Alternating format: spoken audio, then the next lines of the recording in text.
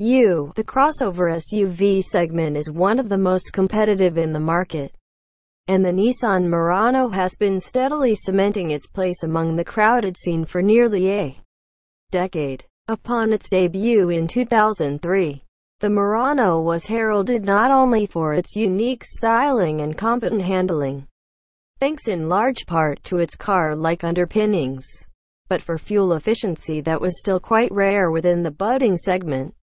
Now, some 3 years into its second generation, the 2012 Nissan Murano soldiers on. But does it still possess the same characteristics and quality that made it so popular throughout the years?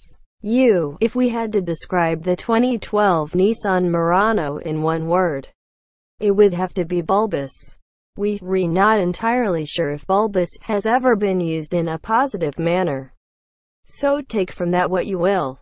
Nevertheless, we're not fans of the Murano's quirky, and yes, bulbous design. We've come to appreciate many eccentric designs XA0 among the riffraff of the automotive world, Nissan's own XA0 included, but the 2012 Nissan Murano isn't one of them. The mishmash of excessive contours and overblown styling cues certainly don't make the crossover derivative of anything else we've seen. On the contrary, the 2012 Murano is entirely unique, but just because it is original doesn't make it good.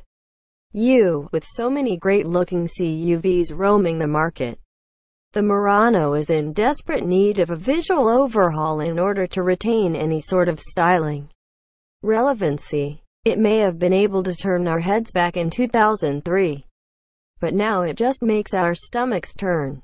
We've reopened to creative and out-there design languages from automakers the world over. We just prefer they twist our tongues, not our intestines. While the 2012 Nissan Murano's exterior